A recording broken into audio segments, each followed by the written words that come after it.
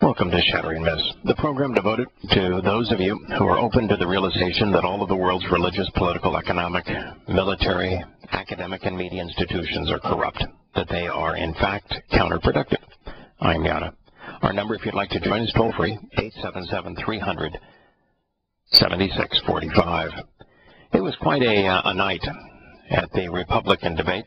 For those who know the term debate, you recognize there is no such thing as political debate, and they were not debating. It was, the best you could say that it was question and answer time, but that really isn't fair because, as was pointed out during the quote-unquote debate, the moderators spent more time lecturing, trying to propose their agenda via loosely veiled questions, than the contestants spent answering them. So if you have the moderators spending more time posing their questions than the contestants are answering them, you really have a staged event to project the view of the station hosting such a calamity. It was something, though, that struck me about this that a few people have mentioned. In fact, Rush Limbaugh did a marvelous piece on it yesterday in an hour monologue. I listened to about 10 minutes of it, but he got it all out in 10 minutes. In fact, it was actually a fairly brilliant statement by Rush Limbaugh. He said that the Republicans have acted like traitors, that they have been they have completely capitulated, and that their recent agreement to take the debt ceiling up to $19.5 trillion removes their only opportunity to differentiate Republicans from Democrats. It removes the only possible issue that Republicans can say, look what's happened under the Obama administration with the U.S. debt doubling. And they can't claim that they were the party that had promised to constrain the debt. As a matter of fact, he brought up the pledge that Republicans had made the year before during the elections in which they took control of Congress, where they said that they would absolutely diminish discretionary spending, and yet it has been increasing at an 80% compounded rate. They said that they would work to balance the federal budget, and yet we've never had such runaway deficit spending. Under their promise, the exact opposite of what they pledged has occurred. And Rush Limbaugh was specific. He went through each of the pledges the Republicans had made to earn the votes of Republicans and those who are fiscally responsible as independents. And then he itemized the disaster that they had brought upon this country by doing exactly the opposite of what they pledged. So he says, what really is the difference between them? If you're a Republican, don't you feel abandoned? Don't you feel like you have been misled, that you have been offered a bill of goods, that you've been lied to? And so with that being the case, here was a debate on the economy, and not any of them brought up in any substantial way this deal that had been made by the Congress, capitulating on the debt, giving the government a blank check up to nearly $20 trillion. All the while, of course, Republicans are portrayed as those that don't play along, that those that work in hostility to, as opposed to cooperate with the president and the Democrats, when exactly the opposite is true. It's amazing how the media manages to twist everything. It's the Republicans who are capitulators, who haven't gotten anything, who have constantly rolled over and been played for dead, who have done exactly the opposite of what they pledged to do, and yet they've been blamed for everything. It's an amazing world. And yet in this economic debate, the debaters blamed the media. They blamed the Obama administration, but they never took responsibility for their own party. Pretty amazing. And I don't think there was a single plan presented at that debate that would cause the economy to grow.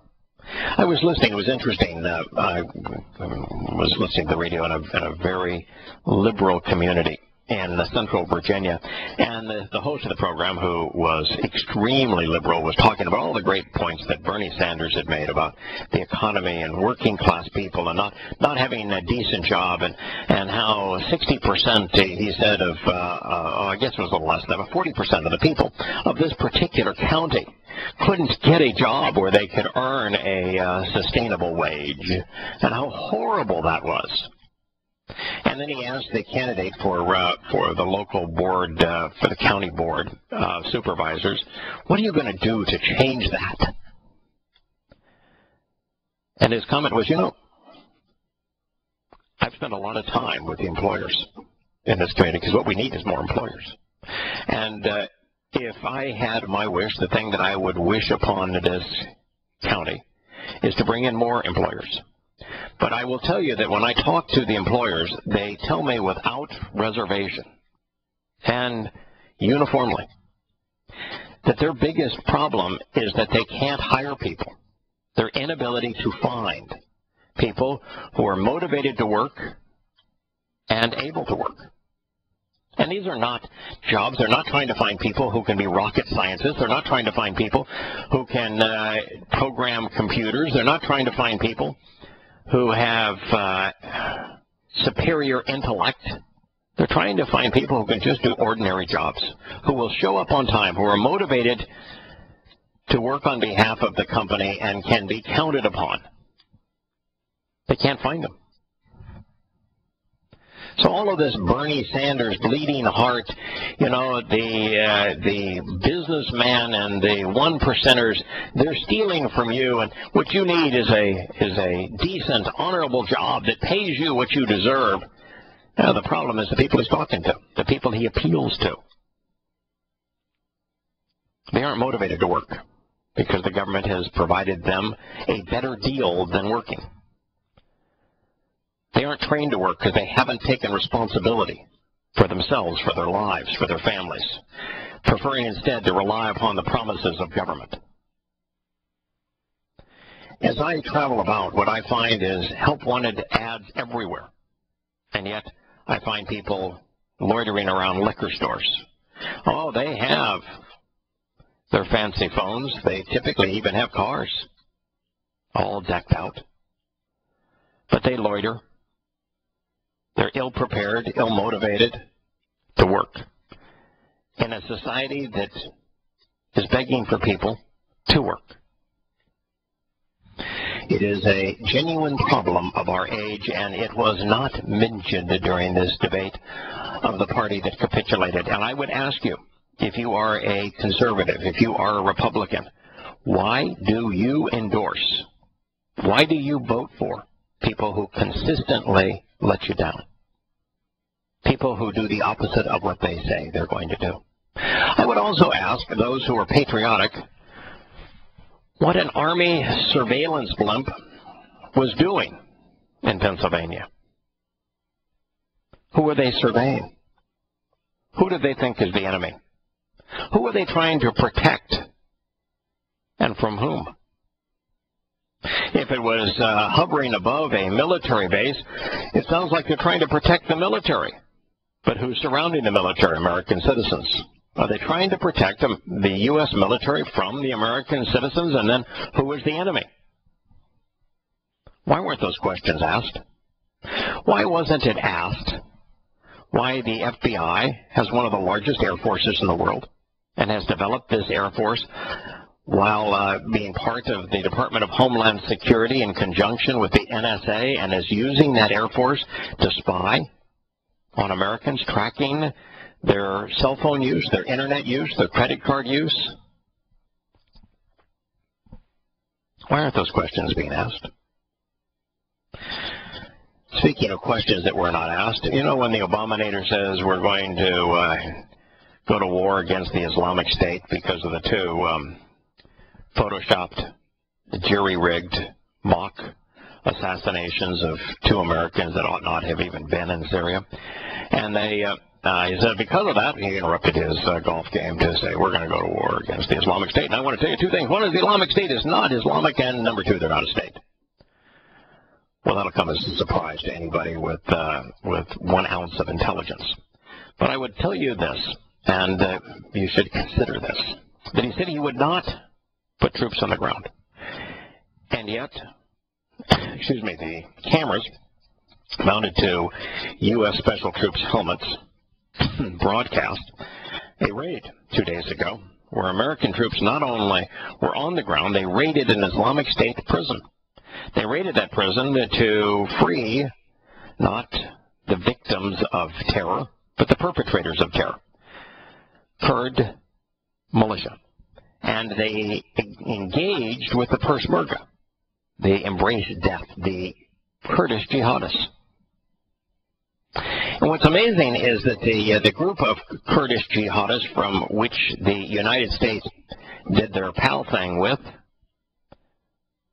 the very next day they were bombed by the Turks. And what's also interesting is the United States said, well, what you saw, you're going to see more of. That Americans are going to do two things in Syria. One is that we are going to conduct more joint raids with the Kurds. And number two, that we're going to deploy squadrons of Apache helicopters in Syria. And that we're going to do it also in Iraq, and we're going to use our Apache helicopters to run close air support for the American troops working with the Kurds. The following day, of course, the Turks, using the same air base that we would use, flew a bombing run over that exact same base, killing the Kurds that we had gone to war with, using American airplanes and American bombs. Can you imagine a war gone that awry? We'll return to this subject when Shattering Myths continues after the break. So now in Syria, we're going to have Apache gunships, manned by Americans, of course, flying right above the jihadists that we have armed directly and indirectly with anti-aircraft missiles. That ought to turn out really well for America. And we will have Kurdish troops, which we will have boots on the ground, as we did just this past weekend, that are being bombed by the Turks. All the while, the Russians will be flying bombing missions against the very groups that we will be partnering with. That really doesn't sound like a recipe for disaster to me. Oh, and by the way, the Russians reminded us something that the Iraqis affirmed, which is that we have no right to be there because the Iraqis did not ask us to put troops in Iraq or in Syria, and the Syrians didn't ask us to do it. We weren't invited by either country, so we've simply invaded both countries in violation of international law. And the reality is here, and there was an editorial that I read, Headline News had it, and their take was, America's military cannot handle the fact that they've been outmaneuvered by Putin and the Russians, and that around the Muslim world, Putin and the Russians are seen as effective, as action-oriented, and that America is being seen as useless and unreliable. And so America's military has got itself in a twit over this and wants to demonstrate that those Ruskies can't rob us of our opportunity to destroy and kill. And so we are upping the ante in Syria to show we're every bit as murderous as those Ruskies are. Yep, that's your country for you. So very impressive.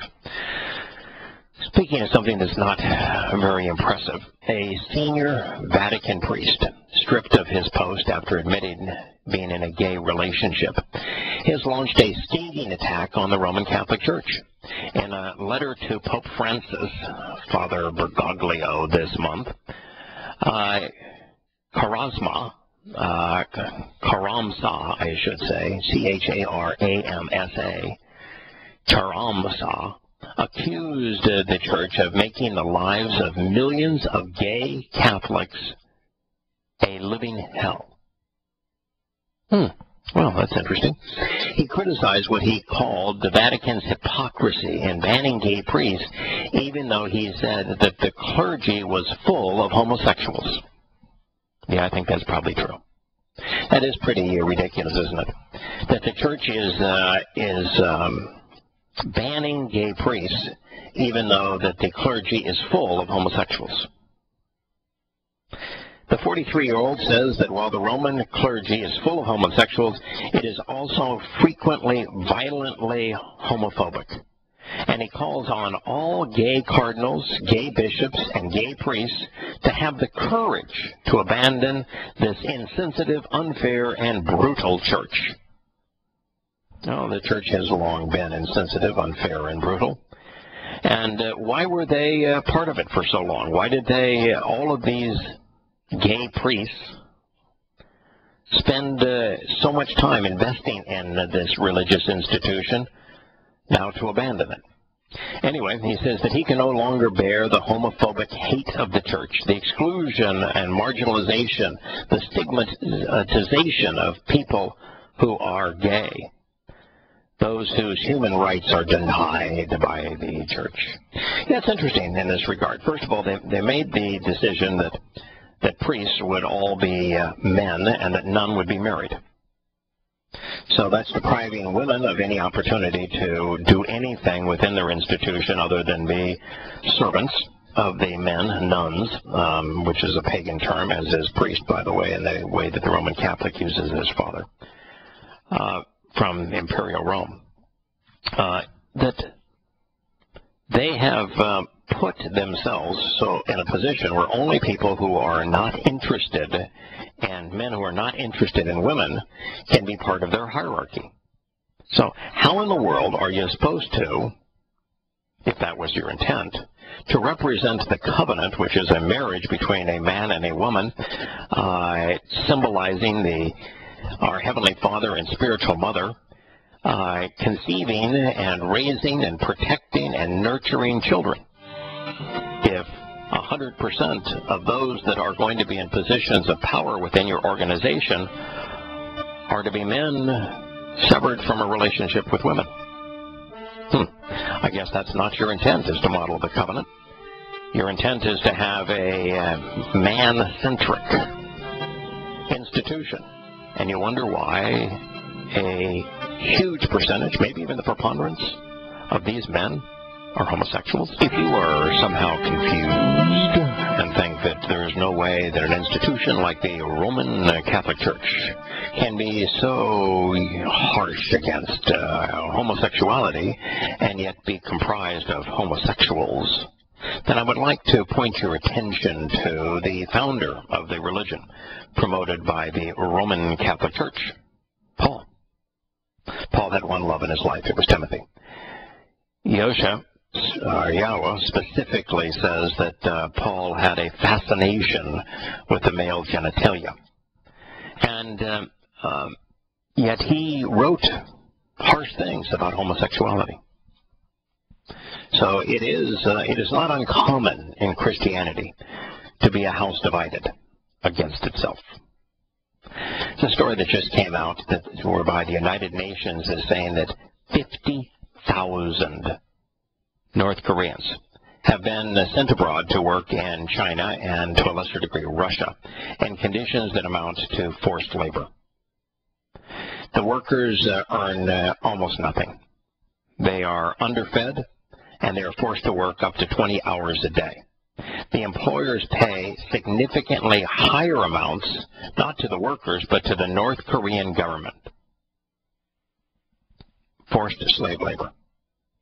The North Korean government is paid approximately $1.2 billion a year for this foreign worker, foreign slave program. You know how communism claims that it serves the common man. It takes the worker, and the worker is elevated to power. That's why the hammer and sickle. It's the worker that's put in charge. It's the worker that is elevated above the employer, and that the state creates a condition where the common person has power. Yeah. Not so much, huh? What's the most communist nation on earth? North Korea. What has North Korea done? Well, it's disempowered everyone. And it has created what is the largest slave economy.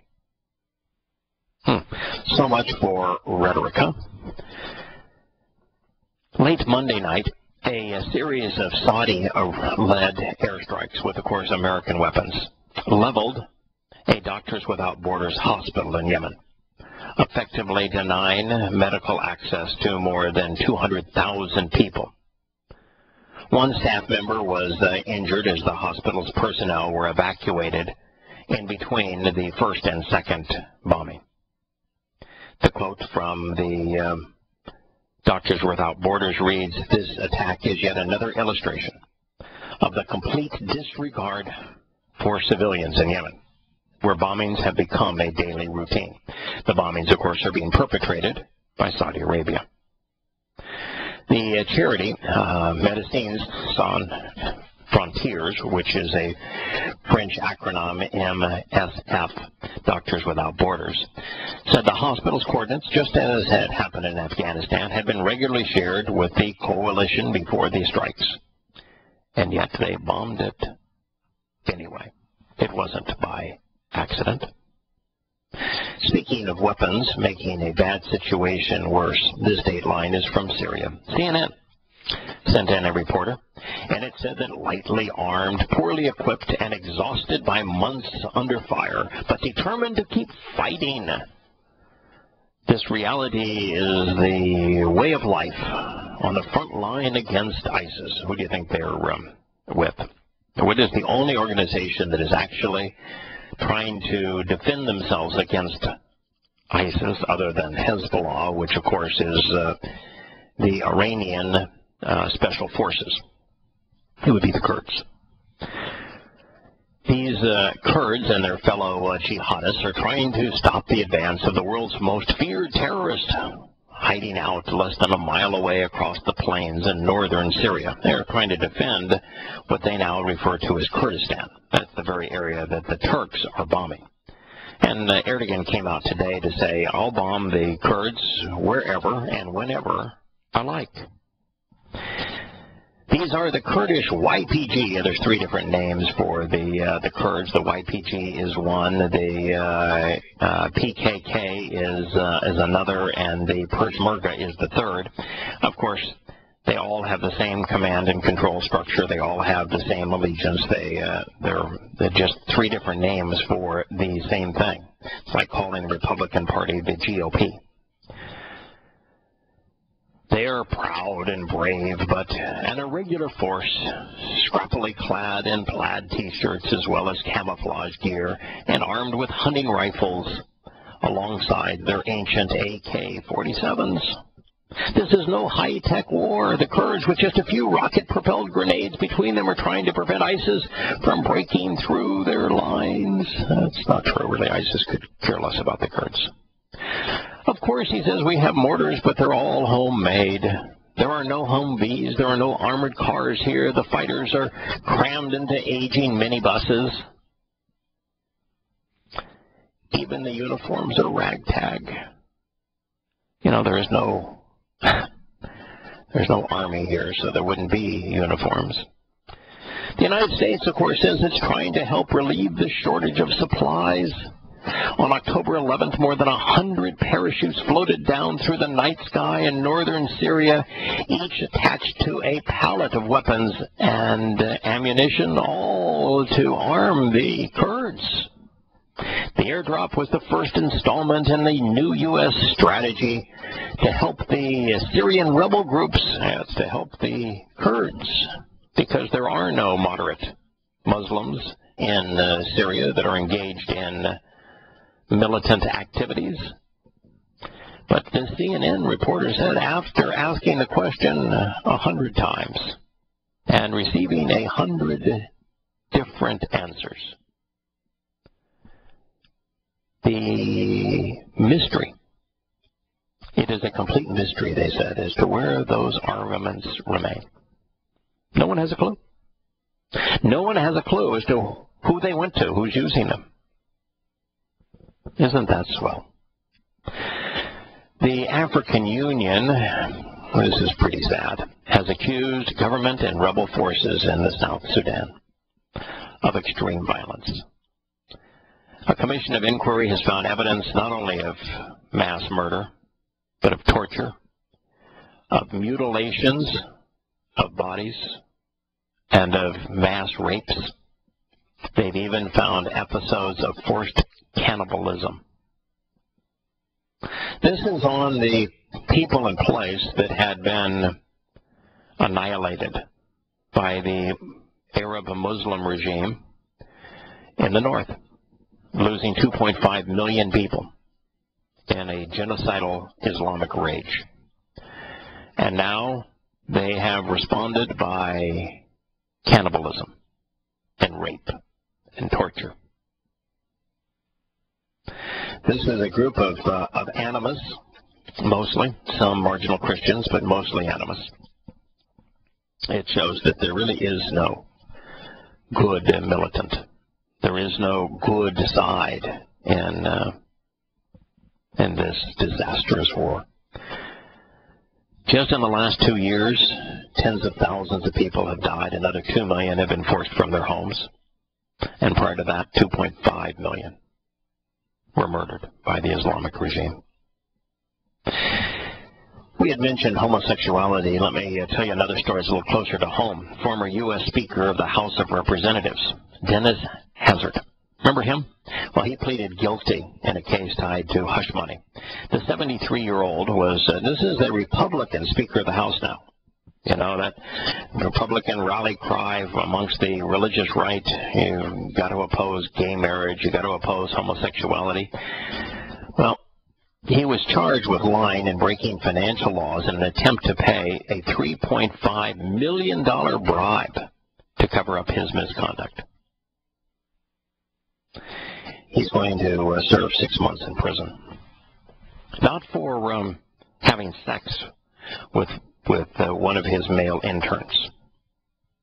No. He's going to serve time in prison for trying to bribe that male homosexual intern to buy his silence. Tells you about the character of both men. Also close to home, Chicago Mayor Rahm Emanuel's just foisted a $7.8 billion budget, along with historically high property tax increases on the city of Chicago. And the historically high property tax increase was designed for two things. To pay for more police, more public safety. You know, we're a police state after all. But mostly to pay for worker pensions. The unfunded mandate. The city has a $20 billion unfunded pension liability to its public workers. $20 billion unfunded pension liability. You know, in the United States, the unfunded mandate for Social Security and Medicare is about $70 trillion. But the United States pushes this problem down the road, sweeps it under the rug by simply printing more money. Actually doesn't print it, it just increases the money supply. And then it uses quantitative easing to create the impression that we can actually borrow money from someone. It's actually the Fed lending us money that it has created out of nothing. but charging us an interest rate to do so. And in the case of a city, in the case of a state, they can't just increase the money supply to have this fake money pay for old obligations. And the big obligation is that in the public sector, we have been grossly overpaying. And the means to grossly overpay is the pension system, and it's unfunded. It's a pyramid scheme. Oh, Social Security is a pyramid scheme where new enrollees pay the benefits of older enrollees, because the money that was paid in by the older enrollees has already gone to previous, even older enrollees. But you can't do that. You can't have a pyramid scheme outside of the federal government. So here you go. You've got a record $543 million property tax hike over 4 years, all to fund the unfunded mandates of pensions by public workers and to increase the level of America's military-state mentality. Welcome to Chicago. You know, as we consider the utter hubris and stupidity of the United States, arming and fighting alongside the Kurds, while American aircraft in the hands of the Turks are using to bomb those same Kurds. And we don't think that the Turks are going to end up killing some Americans in that process, or that that's not counterproductive, to use your weapons to destroy and kill those that you are arming and fighting alongside, or that we're in Iraq and Syria and weren't invited into either place, and that we are trying to fight on behalf of Iran against the Sunnis who are trying to take out Assad, why we say that we're opposed to Assad and yet trying to partner with Iran, who is pro-Assad, and that we're going to have Apache gunships in Syria allegedly fighting on behalf of, I would assume, Hezbollah as they go off against the Islamic State, while not having the backing of Iran. And yet the Iranians, who are now backed by the Russians, are going to have aircraft and munitions that they're going to use against the very groups that we are supporting. And we don't think that's going to lead to a conflict and killing between the United States and Russia? So what happens when that occurs? How does a nation that is so prone to respond to these kind of provocations, the Gulf of Tonkin, let's go to war in Vietnam, the sinking of the Lusitania, let's go to join World War I, the sinking of the Maine, let's go and fight a war against the Spanish, 9/11, let's go invade Afghanistan, weapons of mass destruction, let's go invade Iraq. He was a syphilitic that we didn't like, so let's go bomb Libya. He was buying his weapons from Russia, so let's go bomb Syria. You know, when a nation constantly engages violently based on lies, deceptions, why is it that people not only rally around its flag, but join in? And what's going to happen when such a nation finds this next provocation? A Russian's going to end up killing Americans. A Turk's going to kill Americans. Then what? What do we do? You know, here we have been invading countries and supplying weapons in a region that has gone from hellish to total and complete chaos, all based on our lies and our ruthlessness, our weapons. And what is our answer? Let's do more of the same. Well, it's interesting. I began translating the beginning of the 6th proverb because it struck me that there was a really awful individual that God was trying to bring our attention to. And, you know, at one point you'd say, all right, maybe this individual is King Saul. There's the possibility that this psalm was written by David, and that the horrid individual is the same one that Yahowah denounced in his writings, and that it's King Saul. And King Saul, of course, is a prototype for the wannabe apostle Paul. And is it this man that has had this disastrous effect on humankind? And is he speaking of him specifically? Because it's always third person masculine singular. It's a single individual. But it could be a single individual in terms of Saul during his day, a single individual including Paul in his day. But it also seems to speak of the Torahless one, the one that Christians will know as their Antichrist, even though his message will be very Pauline, very Christian. Also seems to speak of him and of his day and of his influence. In fact, most assuredly, it is also speaking of him. Could it be the third incarnation of the demon-possessed individual?